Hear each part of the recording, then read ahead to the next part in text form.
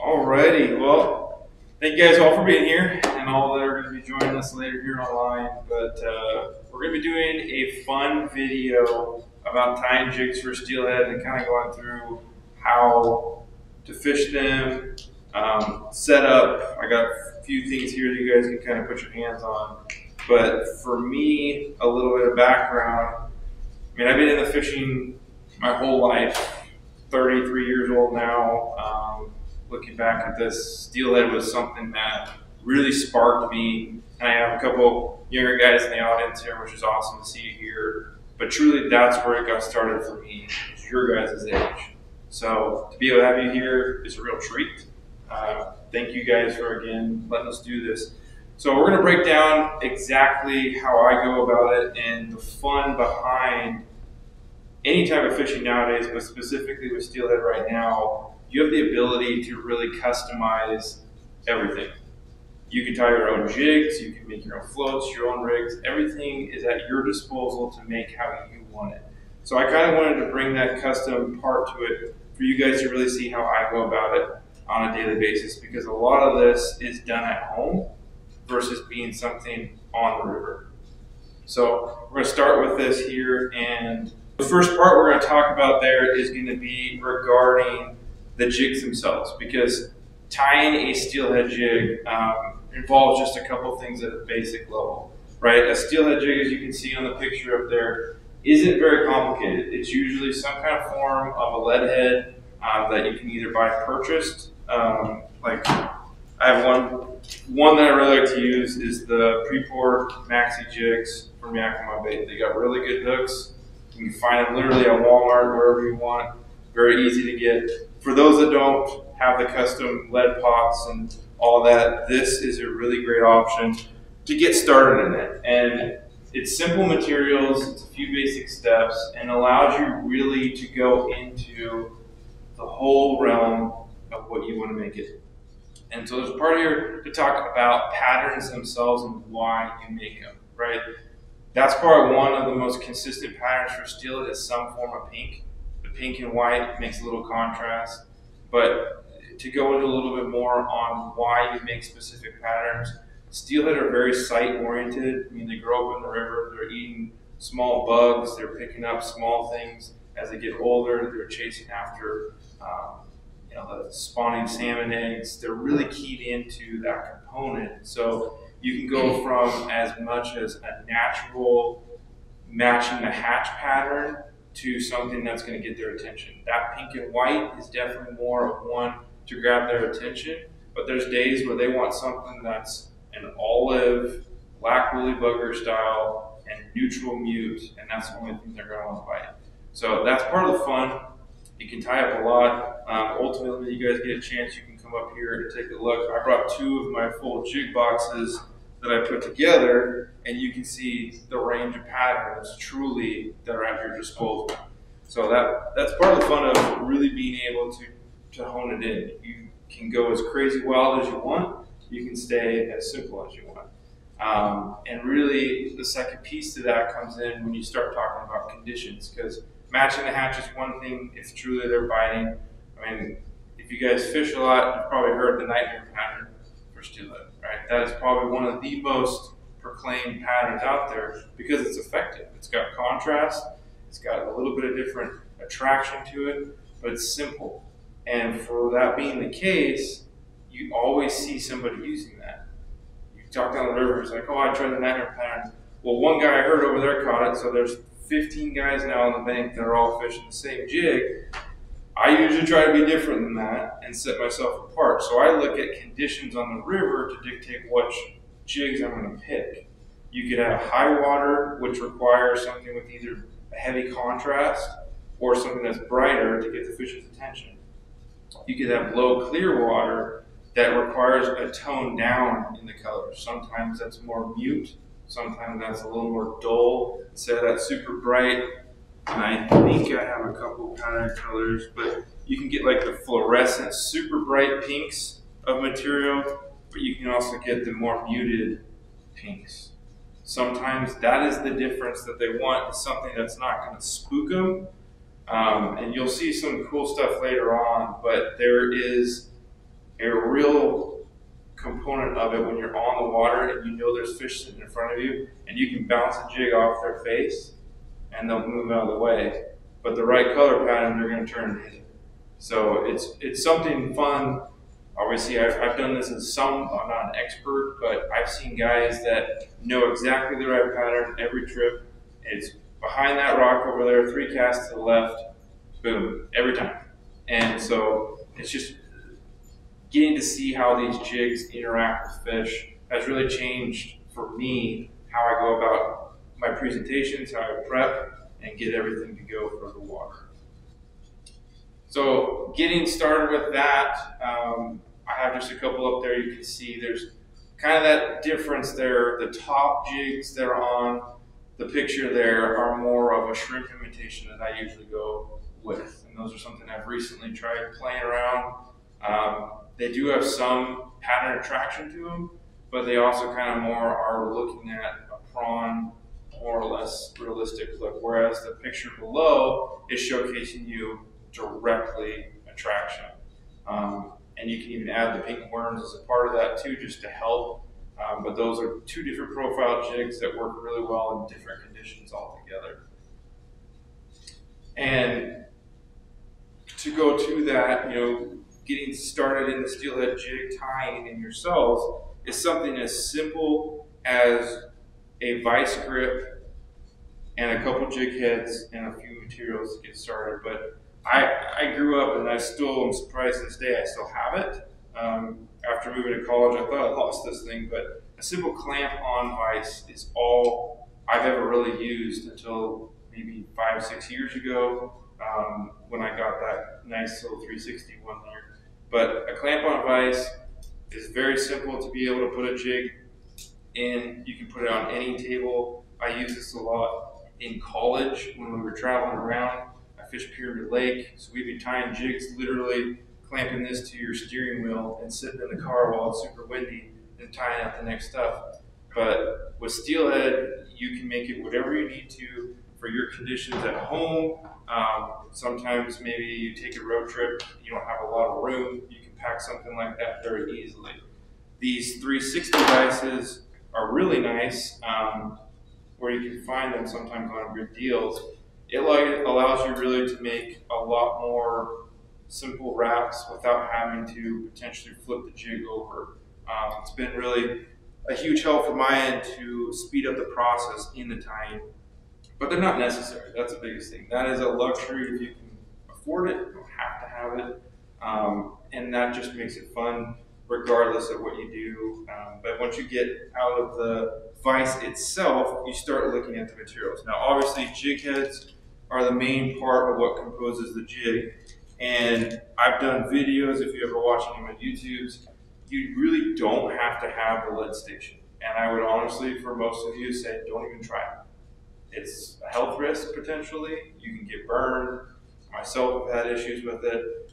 You can really get away with having to spend all that extra prep time, unless you want to. It's totally fine.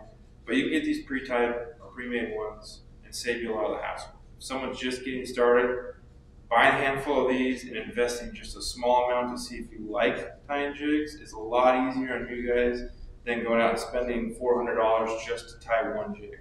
Because the initial investment in pouring lead is just about that, to get all the right stuff. Yeah, then you're set for life, but is that initial investment something you're going to enjoy long term? You got to make that decision yourself. But for simplicity, that's what I've done. And like I said, these are available at all your local tackle stores. It doesn't have to be just the Yakima bait one. Arrow Jig makes some good ones. There's a few other brands out there as well. Most of your tackle stores, depending on your area, are going to carry whatever you guys need. I live closer to Monroe, so we got Three Rivers Tackle out there. I know Cabela's has them. If you guys are in the north end, down south, just about everywhere has something. So you guys can always find the materials truly to get started very easily. Once you get out of the jig heads themselves, you start getting into the actual tying materials. So you can go down a huge rabbit hole with materials, because if you go to any fly store, there are racks beyond racks of thousands of colors of every item out there. I would limit it, honestly, to getting started with just a couple. and you'll see in the next couple slides here what I mean. But you have the differences in chenilles for the body materials and materials for the tails, like marabou or rabbit. And I found that for the simplicity of steelhead fishing, you can make it as complex or simple as you need it to be, but keeping it on the simple side, you're going to be more successful and less headache. So simple things like just, right here, the steelhead yarn. This is one of the easiest jigs you can ever tie. It's 2 materials with the yarn and chenille, and that's all you need. And you can even pick out some of these cool rabbits as well. But going with that, you then go to your body colors, and the chenille is basically a sparkly yarn. And if you even wanted to, maybe your wife, girlfriend, mom, all has some kind of craft fur or yarn in their area of the house that you can potentially borrow a few pieces from. One of the most common things we always did growing up was just a couple pieces of grandma's yarn, a little bit of the tail end and some for the body, and you were making jigs for nothing. And so that's as easy as it can be. Now you can get, again, fancy at it. You can add your flashes. This is just a standard flash boom. It's totally up to you if you want to add that in for something extra to give the fish something they haven't seen too much or get more attraction. You have rubber legs is an extra add-on. But the conditions really, I would say, dictate that. And I tie patterns to set myself up for multiple conditions, because you may go to a river and it's too clear. You don't need to have all that extra flash. You can just go with one without. And so from there, it just makes it really fun to do. And you need then, after the material for the body, just a standard setup of thread. Now, I've always been kind of proponent when I'm tying salmon or steelhead jigs to go with the heavier thread, because growing up, I used to snap all the time tying my jigs. So I go with the 210 Dineer thread, very straightforward and easy, and it makes it super, simple for your end of things to not have to go frustrated about snapping off a bunch of your jig heads and having to retie everything throughout the process. So I keep it with just a couple colors. Use your reds, your pinks, your oranges. You don't need anything too complex, because you can pretty much build anything off that. But a lot of times I match the color of thread to either the body color that I'm tying with or the head, but you can accent that as well. The pink on top of something is going to create a highlight point. So again, you can start going down the crazy of making specific patterns if you want, but it's all up to you at the end of the day. And that's what's fun in doing all that. I talked then next here about glue and head cement. So that's something I always use a wet finish on my jigs just to make sure, and then as a 100% piece to make sure I'm knowing I'm not going to have an issue on the water, I'm going to put something to glue on it. Now you can get the Sally Hansen's Hard as Nails. It's kind of a staple for glue of some sort on your jig tying. Super glue though will do just fine, especially on the simple jigs. One little drop on the thread, it's never going to come undone. But something I've actually done recently is gone away from glue altogether, and I started using hypervis tape. And if you're not familiar with this, it's a really cool tape made here in Washington State. And the guys that have this have a proprietary glue that they use on this, that as time goes on, it starts hardening more and more. So I'm tying my jigs, I cut a little sliver off, and I'll show you as we get to this point too, what I do with it. But it makes a really simple jig head that you can cut off the tape, seal it, and not worry about it. So for someone that's in a pinch, it's really easy to do this and not have to let it dry. But reality is just a drop of super glue and you're good to go. So that makes it super easy on the material side of things. Again, as complex as you want to make it, and so that's part of the fun. Now, we're going to go into here and showcase to you guys specifically tying up a couple jigs. I would love to have you guys that are out here to come closer so you can watch this. It's going to be kind of fun to have you guys see this in person versus from afar. So if you guys wanted to stand around for a minute, we can go through it and I can show you exactly how to get this done.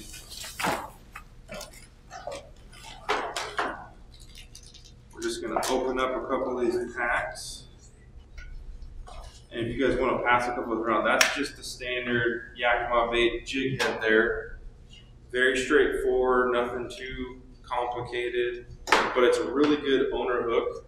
And that's what I found to be my favorite part of it is I don't lose fish. And that is a big factor. You're not bending fish. You're not having a lot of issues with that. And it makes it really a confidence piece for me on the river, or even if I tie something for somebody.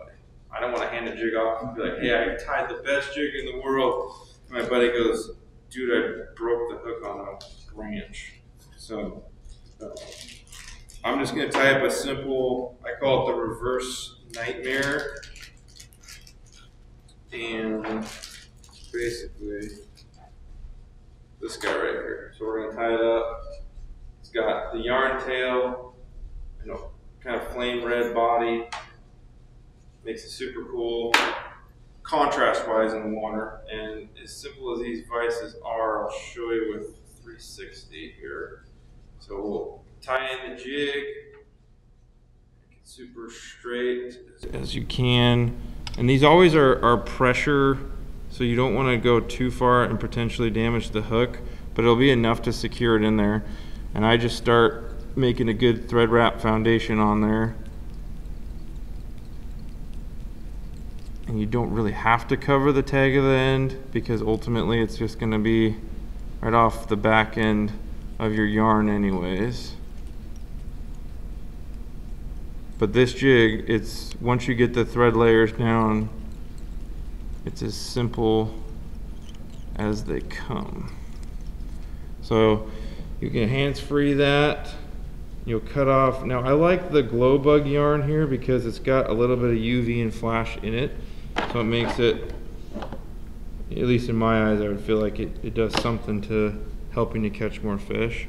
But I pretty much try about the same length as the hook shank itself. That way I can build up a little bit onto the head and body as you start to tie this in. And I just kind of do a few loose wraps because this stuff is pretty fluffy and it'll try and spin on you if you don't tighten it down correctly. But I'll tie that in, secure the wraps down, just like that. You pretty much have your tail. Now, some companies will take a small tuff. If you've ever seen the, goodness gracious, brain phase, they, I'll come back to it, but they put a secondary color on the front of it. So you can put two colors together. You can really make the tail whatever you want it to be. It's an arrow jig. They have a secondary color up front. It's all preference really at the end of that. But I go back through and I'll tie in now my chenille. And again, you can make these jigs whatever you want to, but for contrast, again, nightmare is one of the most common patterns out there, but this reverse nightmare just gives a different look. And so I usually tie in the chenille starting at the head and tie back to the tie point that I want to go from. And the 360 vise, I can just sit here and spin it for myself. If it had been the clamp on, then I'm going around the shank like this. It's not as necessary, again, like I said, but it can just make, if you're hammering out a bunch of them, a lot easier. Now, you can go 2 wraps down, but as simple as that jig is, the profile keeps itself really nice. You only really need 1 wrap. You don't need to go through 2. You can if you want to really bulk the pattern up. But what I end up doing is I'll go wrap over that front end, and you can really see it's now secure. And then from there, you'll take your scissors, run it right down to the thread, and cut that off. Now this is the whip finish part. So I usually build up a small little thread base there. And again, that's where you can contrast the thread if you want for somewhat of a hot spot. And I usually do, so this is just a half hitch where you grab your fingers with a V and you flip it around. And I do probably 3 or 4 half hitches. I do 5 on that one. And then I pull it tight. And it'll pretty much break on its own, but it's buried within itself. And that jig will fish just like that. But for, like I said, security purposes, I'd rather not have it untie later. We'll put a little bit of super glue on there. And that jig will be done about 30 seconds of drying. And that is a simple little reverse nightmare. But then the second one I wanted to go through is a little more involved, but allows some different movement in the water, because this little guy is going to sit really flat. It's not going to have a whole lot of presentation movement. You can fluff the tail up, you can do a little bit to try and help with that, but you can envision that's just going to keep the profile. It's not going to do much else. It's just going to sit like this in the water. Whereas something that has more of a rabbit tail is going to be able to breathe. It's going to be able to do a few more things for you. Maybe get more of the fish's attention. Just all kind of preference again. Kason, why don't you come up here? We're going to pick a couple colors of the rabbit that you want me to tie with.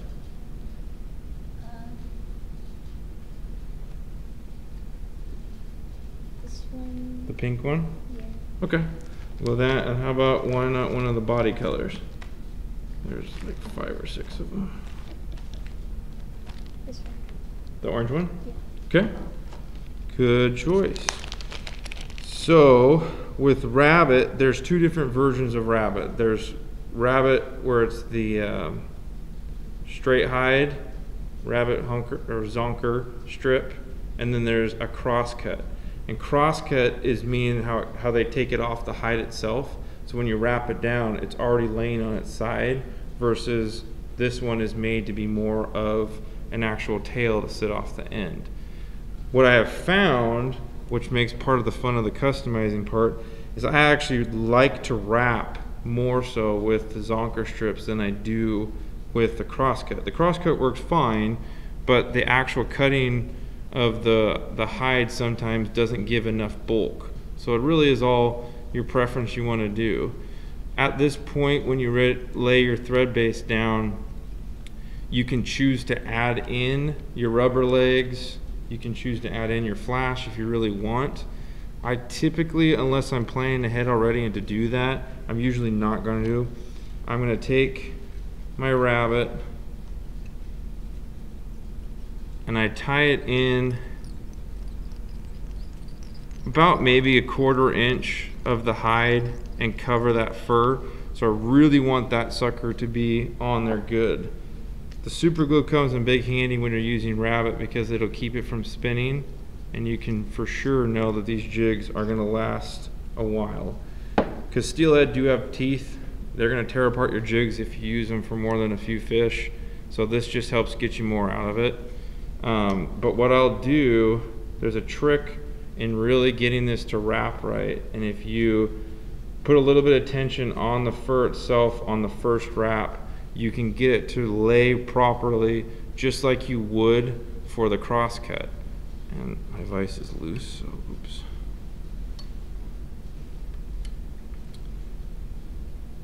You can now get it to go.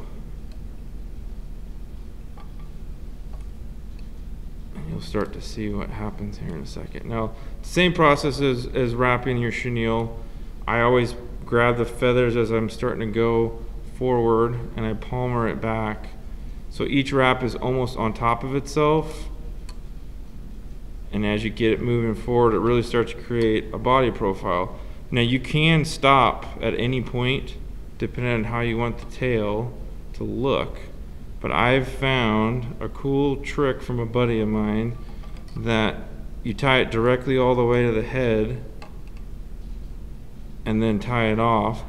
And I always will tend to lick it as well, because it helps palmer it back. You can kind of get a feel for how it's going to look somewhat in the water, and from there, okay, I'll cut this. Let's see. Okay, so that's a steelhead jig in itself if you want to just leave it at that. But part of the fun, when you start wrapping back over the rabbit, it really creates a really poofy tail. And to me, you get a lot more movement out of that, and you can kind of play with the direction of how far down you tie it.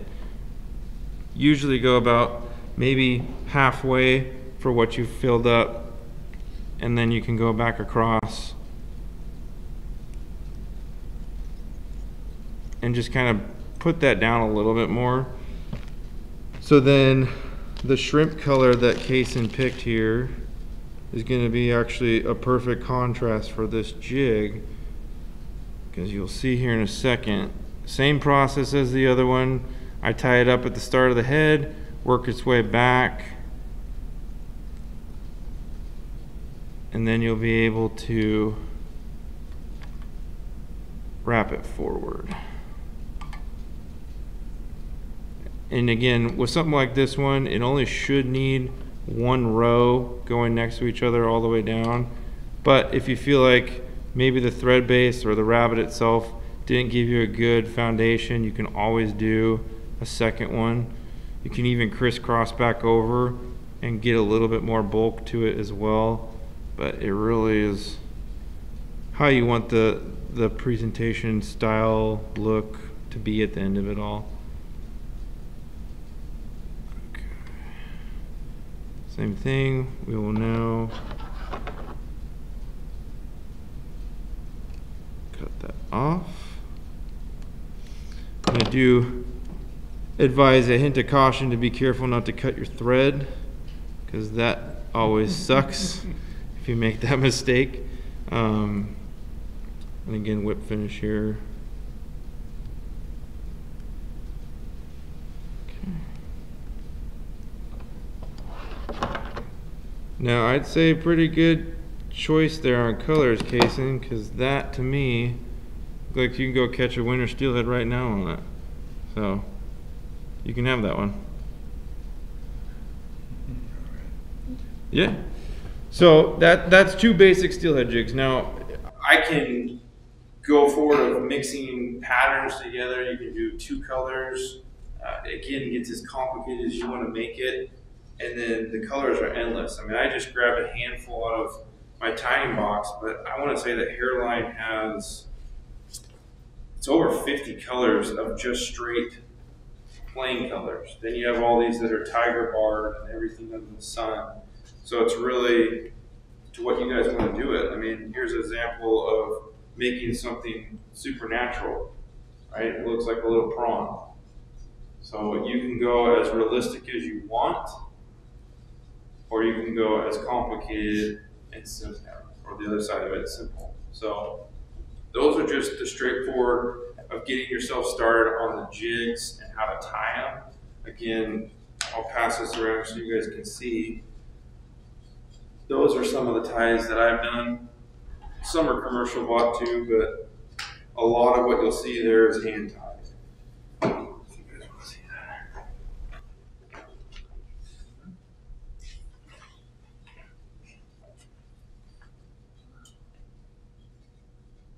And the fun thing that I've learned over the years is, you know, you can sit in your garage and tie up 1,000 jigs, and then you find you have a pattern you like and you only fish 3 of them. So, you know, it's you have them for the conditions that are there. You can really set yourself up for whatever you want to do. And, you know, I usually run as far as sizes go on jigs. 1/8 ounce, which is the ones I tied on there, are pretty much majority conditions. But you're going to run into where you're going to have a need for a smaller, which are those 16th ounce jigs. Rarely do I go the 1/4 ounce side for steelhead, just because a lot of our conditions are going to be more so the 1/8 ounce need. If you're fishing super high, muddy water, and you're tight to shore, a 1/4 ounce may benefit you just to get the jig down faster, but it really isn't a necessity as far as that goes. It's all just kind of how you set up. And I think really we'll dive into that next. Absolutely. So you guys can have a seat if you want. Look a little bit more at how to get yourself set up for flow fishing. Because you've gone through the process, you've tied your jigs, you're now set up with the initial makings to get ready and going forward with going to go catch some fish. So how do you do that? So if you guys are familiar with float fishing, nice part is you can pretty much get away with any rod to get started. You don't have to have the specialty stuff. It does help, but fishing for salmon and steelhead does not necessarily require you to go out and buy a $500 rod. This is a Velocity 8'6", and I found you want to, at least for float fishing, be in that 8'6", ideally 9 foot to 10'6", just because it helps you really mend the line on the water. I usually go these smaller size only because some of the smaller rivers I fish don't have a lot of back casting room, so I can really flip and pitch and fish the runs effectively with a little bit shorter rod versus if I'm wide open on the main river sections, I can go with a 13 foot and have as much fun as I want. So that's part of, again, where it fits within any budget to float fish, and you can really go out and have a lot of enjoyment doing it. So it requires the rod first and then your reel, and some may laugh, but budgetary wise with salmon and steelhead, you do not have to spend the most expensive amount of money to get successful and catch fish. Growing up for me, I had a $50 Shimano rod and maybe a $30 reel, and I was finding ways to catch fish versus the people that had $500 stuff sitting next to me. This reel is $30 at Walmart. It's their Ozark Trail. I kind of did a tease to it during the early part of the fall salmon to see if this would actually be even worth holding up. And it's so far held up to a few fish. I haven't burnt out any drags. It's just a statement to showcase you guys don't need the expensive gear. A float fishing setup consists of a float in itself, as you see in the picture, right? Whether your brand is Clear Drift, I love them. It could be a West Coast style foam float like you see in the picture. I have one of mine here that I'm prototyping some stuff for.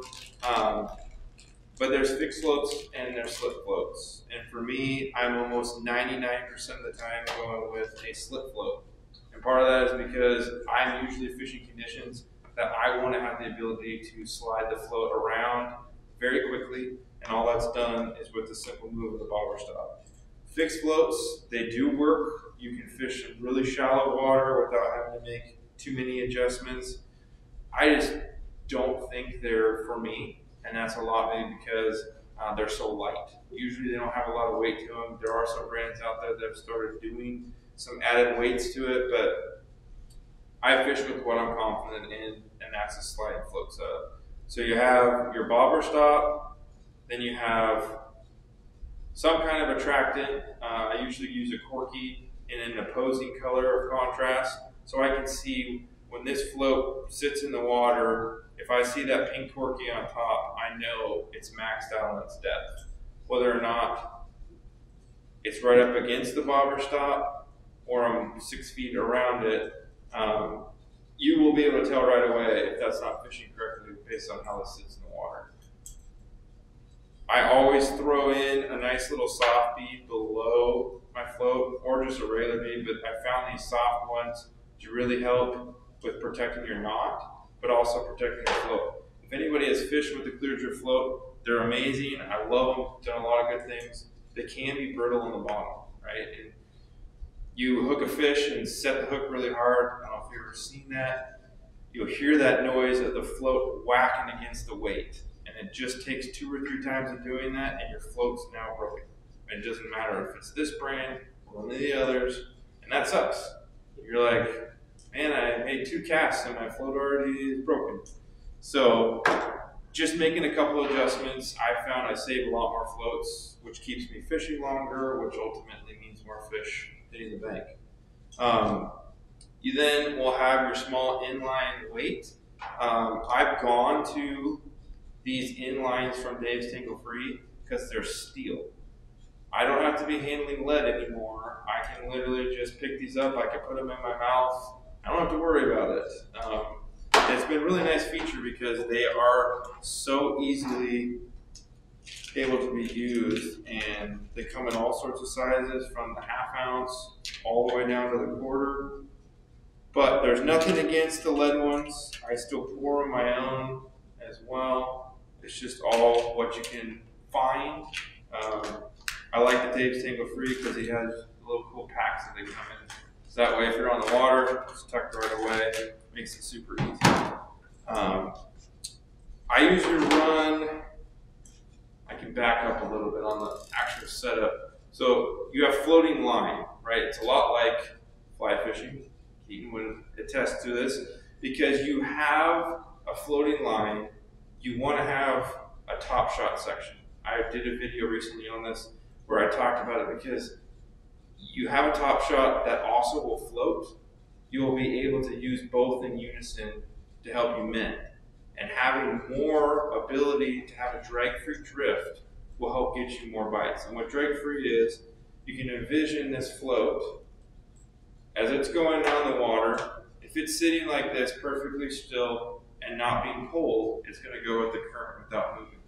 If your line is bent this way, that float is either going to get dragged in front of it with the current, it's going to get pulled behind, it's going to start doing weird things. And to a fish, they're going to say, something doesn't look right. That little jig is all of a sudden going Mach 10 by my head, or it's going to just look out of the ordinary and they're just going to turn away. Whereas that directly presented without any issues, that natural drift is going to get bit every time. So it really does make a point to say that because I found using both, not only the braided line, but a floating top shot will really help you be more successful on how you fish those jigs.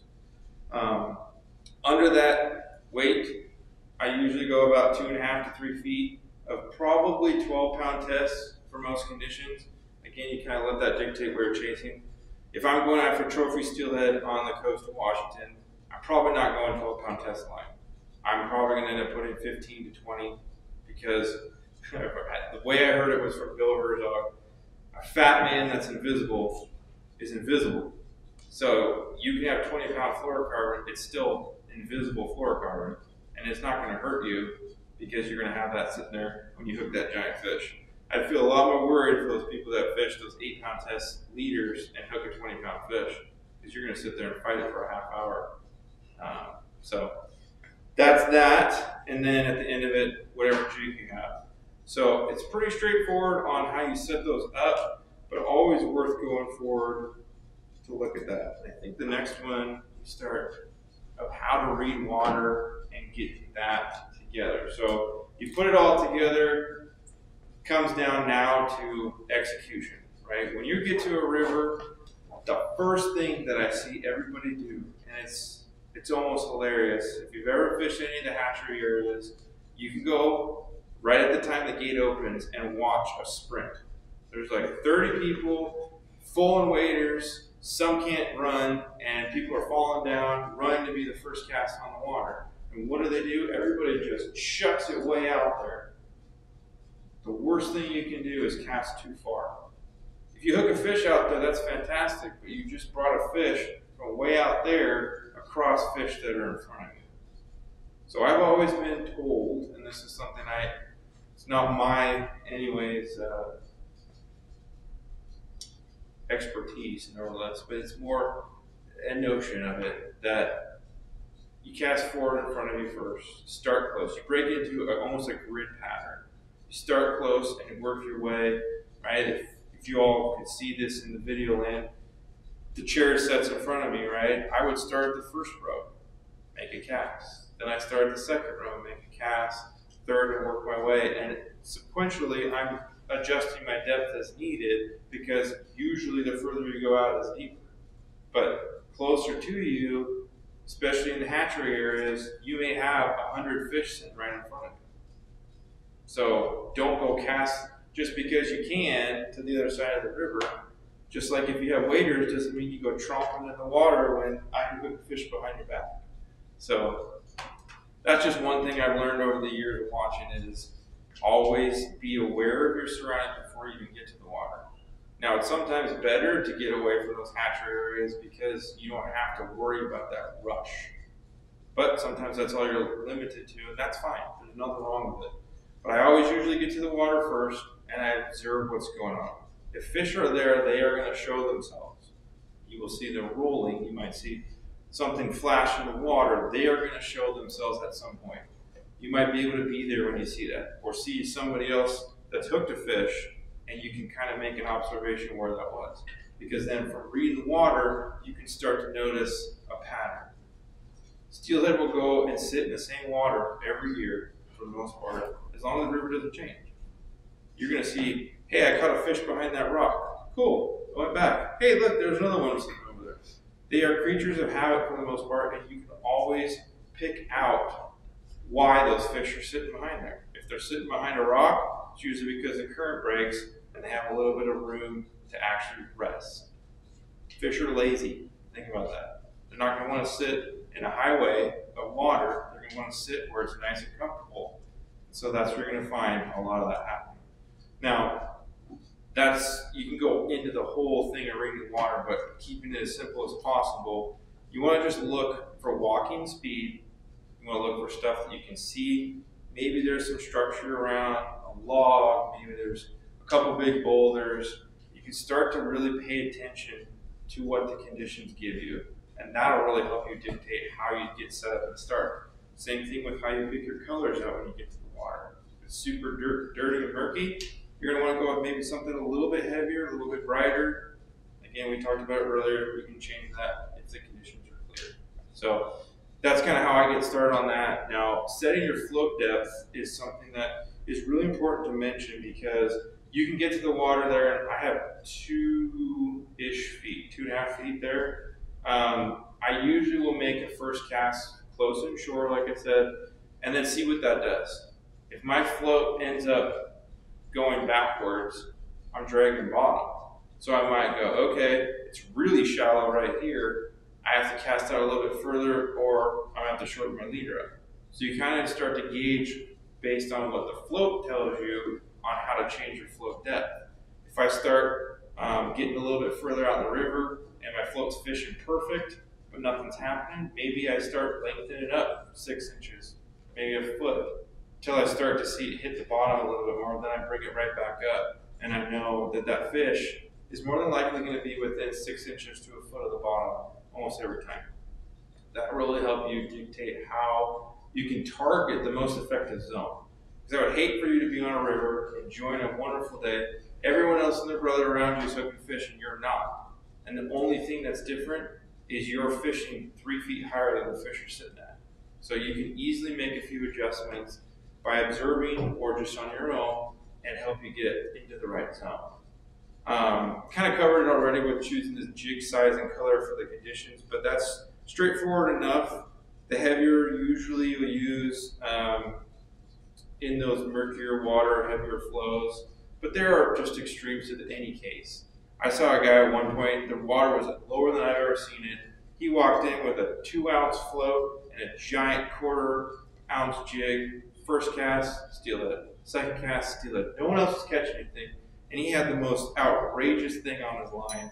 He was the only one that caught fish. So there's days where it doesn't matter. You can throw the hook out the window.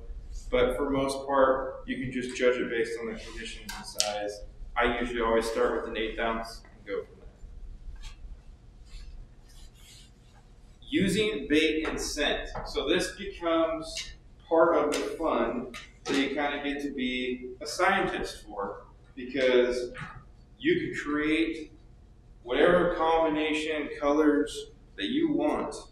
Now you can add a factor on top of that that'll help you get bit even more. You can add a little bit of scent.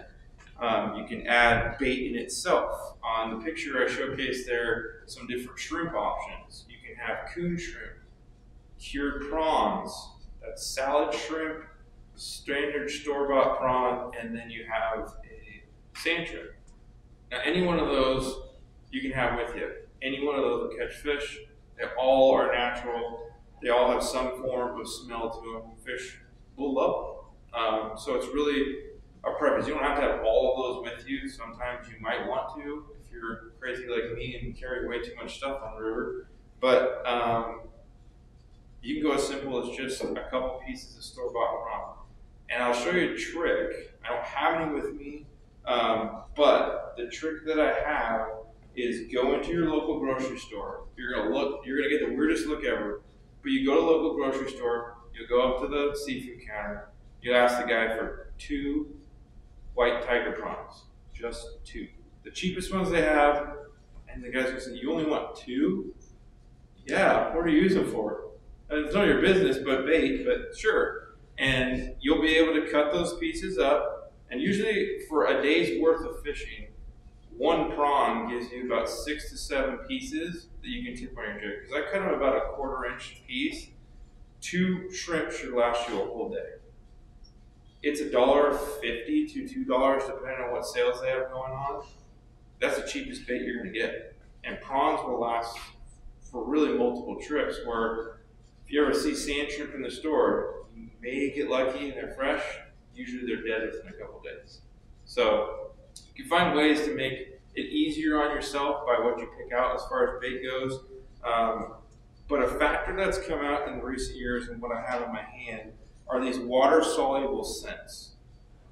When you're using jigs in particular, I will pull out a marabou one. Marabou we didn't really touch too much on because it's a little more finicky for tying. When that gets wet, the profile slims way down. It has a lot more movement, no doubt, but the profile slims way down. When you put oil scents on marabou, you just ruin the jig because it will never bounce back. That marabou is toast. What has come out with these spray scents is they're water soluble. They were made specifically, this one from Yakima Bait was made for the rooster tails, and I actually think that ProCure makes it for them. But these are made to be sprayed on anything. You can spray them on flies, probably get in trouble for somebody saying that, but you can spray them on whatever you want, and it's not going to affect how the material handles it. So, and that's what's cool, is instead of having to now think, oh, I forgot my bait, I don't have the ability to go to the store, or whatever may be the reason, you can have a few of these bottles in your bag. It's just as good as having bait, if not better in some cases, because it's simple. These don't go bad, really. You can keep them with you. They're really easy. As far as scents go, they're everything under the sun. You can't go wrong with something with shrimp, some kind of fishy scent. This one's the bloody tuna. Either one of those are really good. And an outlier, but I'm not going to bring it with me, is garlic. I love this stuff, but I hate the stuff because it gets on you, it gets on everything, and you smell like garlic for a week. But garlic is one of probably these most potent scents of attraction that you can really fire up fish. Because everybody and their brother heard on the radio that they're biting on nightmare jigs and shrimp. So the next day on the river, or whatever Facebook post was out there, they're going with the same exact stuff. It might all take you spraying garlic and fishing something different to get the fish. So I usually carry, because they're so easy and compact, probably 3 bottles with me, 3 different scents. And they're not too expensive. I think they're $5 or $6 a bottle, but that'll last you years. So it really pays for itself, I think, over time. Something else that I like to do is, and I think you saw it in one of the original pictures up there, I take plastic worms and I add them to my jigs because it's something that really helps add a little bit to it. Can I borrow your jig back if you got it right there? I'll show you how cool this is. So the reason why I didn't add any flash to this jig is because you can always tip a jig that doesn't have the flash on it. If you have the flash on it, you still can get away with it, but it doesn't fish as well. So I like the little 3-inch Mad River worms are really good for this. X Factor Tackle makes a really cool one. It's called a miracle worm. It just depends on the profile you're trying to go after. What I do is I'll take the front section of the worm out. There's a little almost egg sac, and you can cut that off. Now, this is something you can kind of gauge with how the jig looks and how much you want to hang off of it. Right? This is a little bit bulkier, so I'll trim it down just a smidge. But you can make your worms to however big the jig you tied is. If you want something that's got a lot more profile, you can switch that out. If you want something that's a lot less, you can change that too. And again, when you're using this material, wetting your fingers really helps push it out of the way. You'll thread this on like you're threading on for bass fishing. And as simple as cutting that worm and threading it on, I just added a bunch of bulk to this jig that now has more contrast, it has more color, a little more profile, but I didn't do anything else to the thing. It's a great simple way to do this. And again, the combinations are endless, which makes it half the fun. And just like that, in a lot of places, those worms or any kind of plastic are considered bait. So just a cool little way to add it onto it. I'll give you your jig back. Now you have a little worm. So, and that's as simple as it is just finding ways to create your mad scientist that you want to be with something else, a little different. I've seen and even experimented with my own soft beads. I don't know if a lot of you are familiar with the soft bead realm. You can get soft beads that come in strings. So you can make a worm out of the strings and tip it on your jig. Again, to your own imagination really on that. So it's a lot of fun, and that's part of the deal is just you can experiment and do that on the water without having to retie. You just made a whole new presentation and jig just off of that. So it's been a lot of success for me doing it. I'll show this clip because this is really cool. This is last year during the coho season. Fishing a jig on a float so you can kind of see how it naturally will fish, and you can watch one of the cohos come and grab it. It's pretty cool.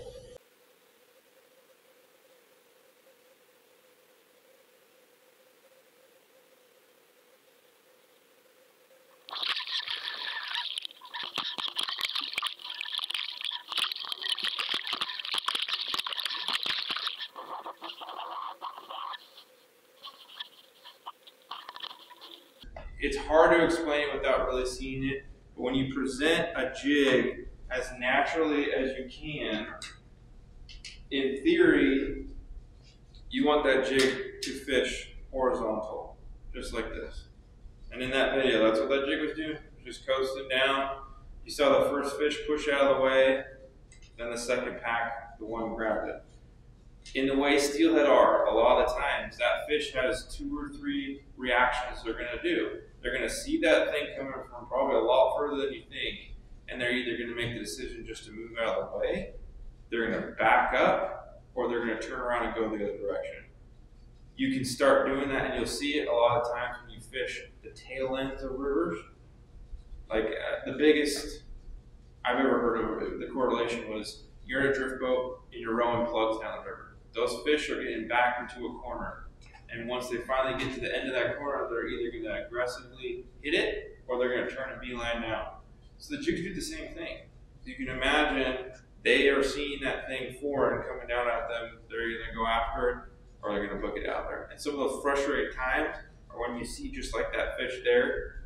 I've done the camera and I've been like, oh, I shouldn't be watching this because I'm just going to get mad when I see a pod of steelhead and every single one of them with it bouncing off their face just turns and swims the other direction.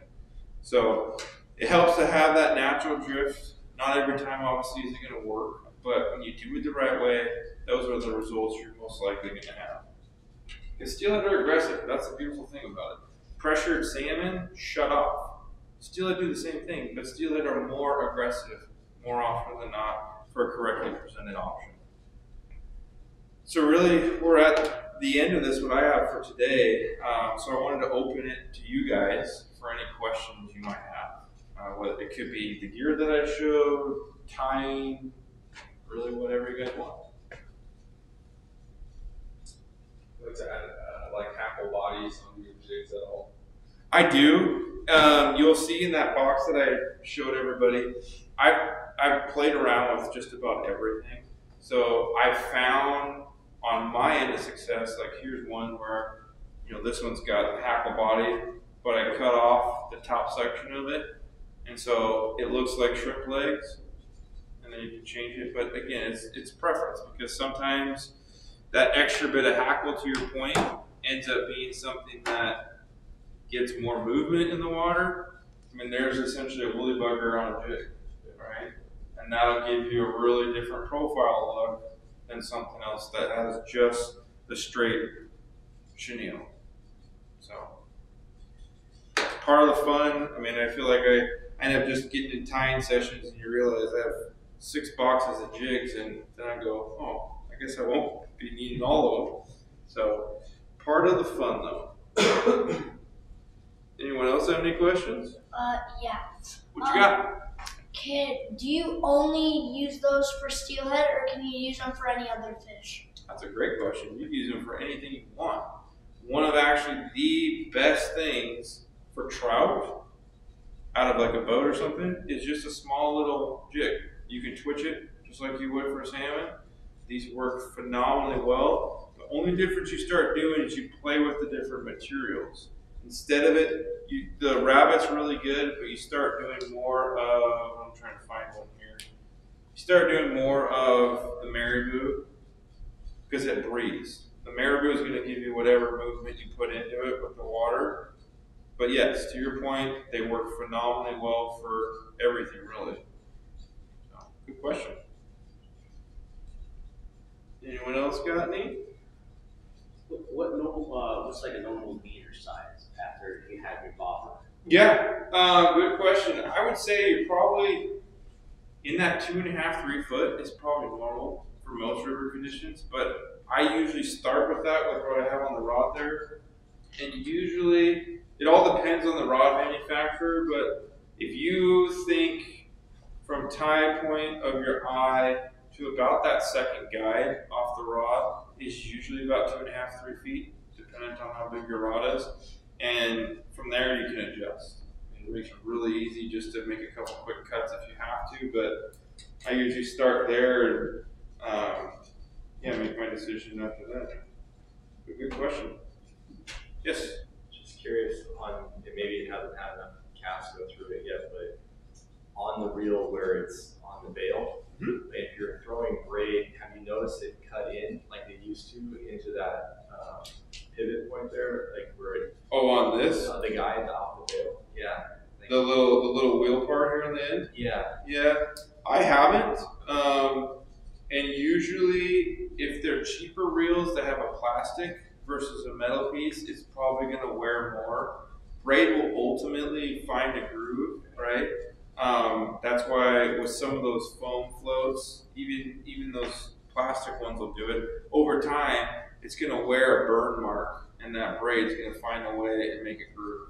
So I haven't seen it too much happen on the reels, but I've seen it more so honestly happen on the floats. And you can start to tell when you're casting out, and instead of your float immediately sinking and sitting right in the water, it might lay flat. You have to twitch it a couple times to really pull it.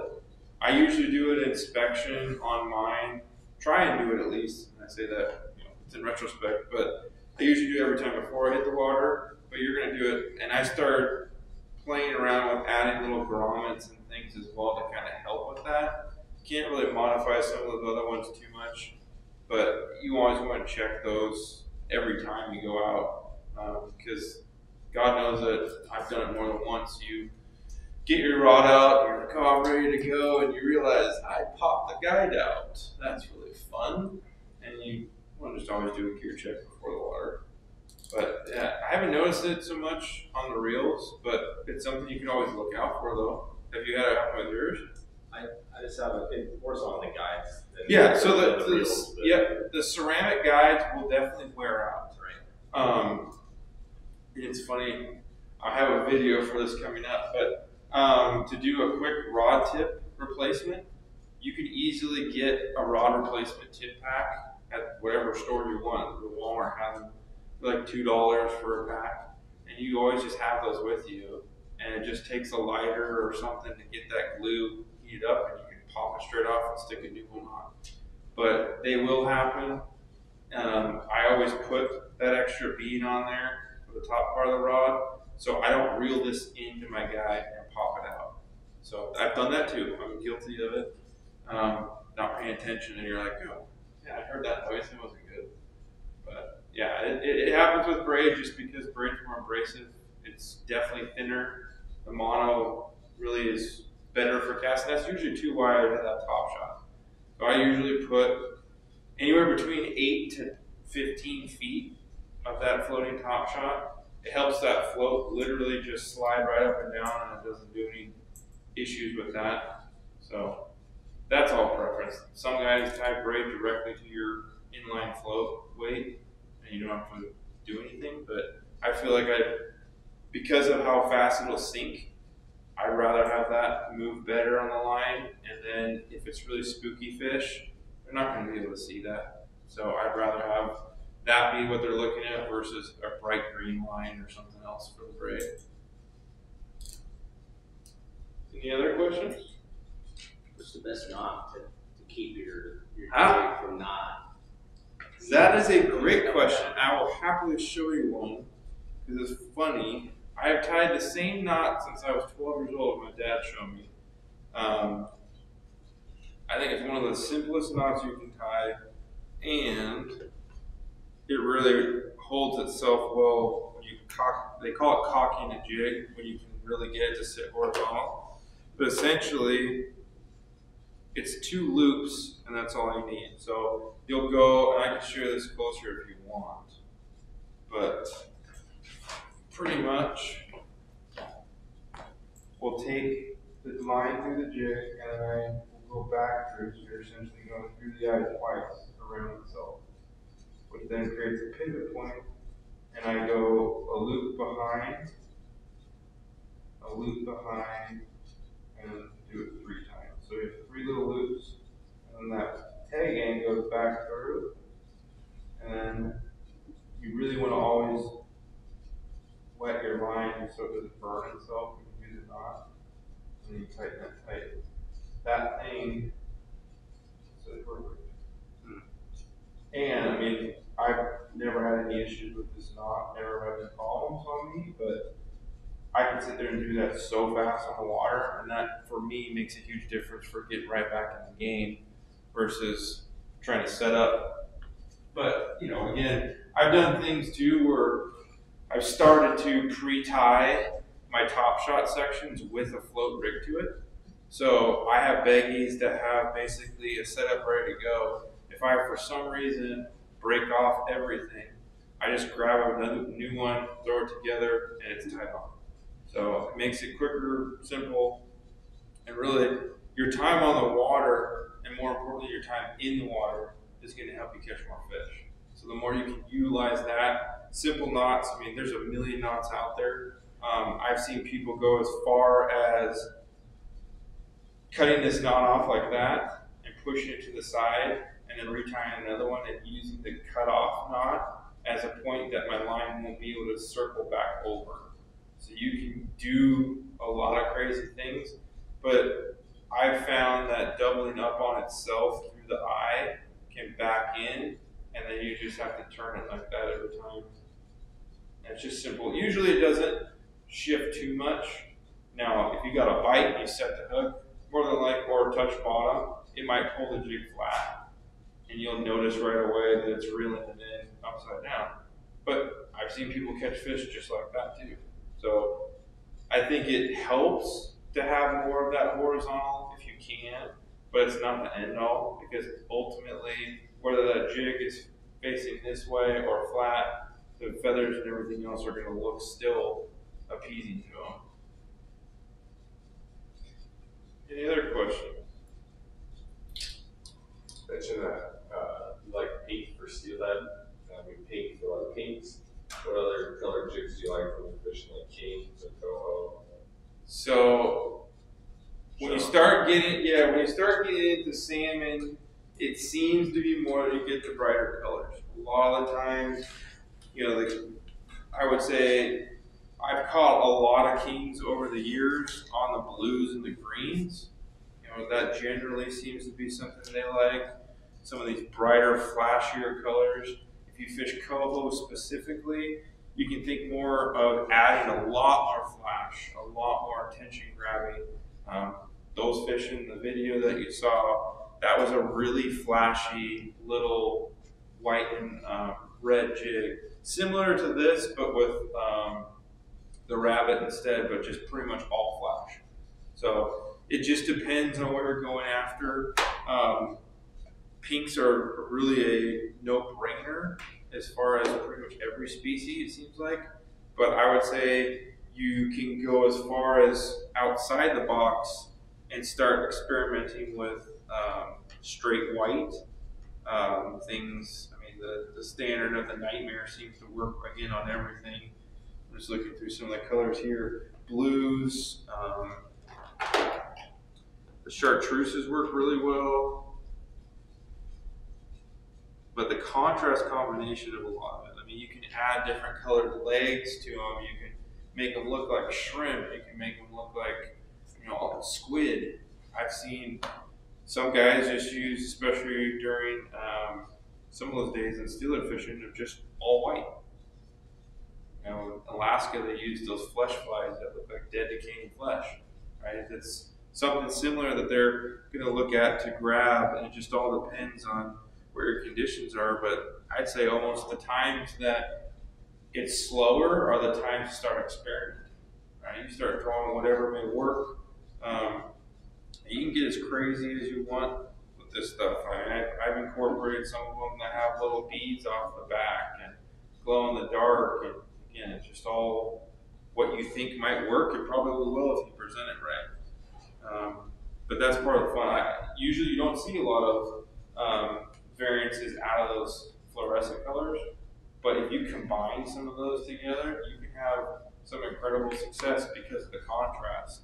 I mean, those little maxi jigs like these here have that pink and the white together, and having that together really helps push a lot of different success and how it moves and fish react to it. That's another good question. Anyone else have any? All right. Well, thank you guys. That was awesome. Appreciate it.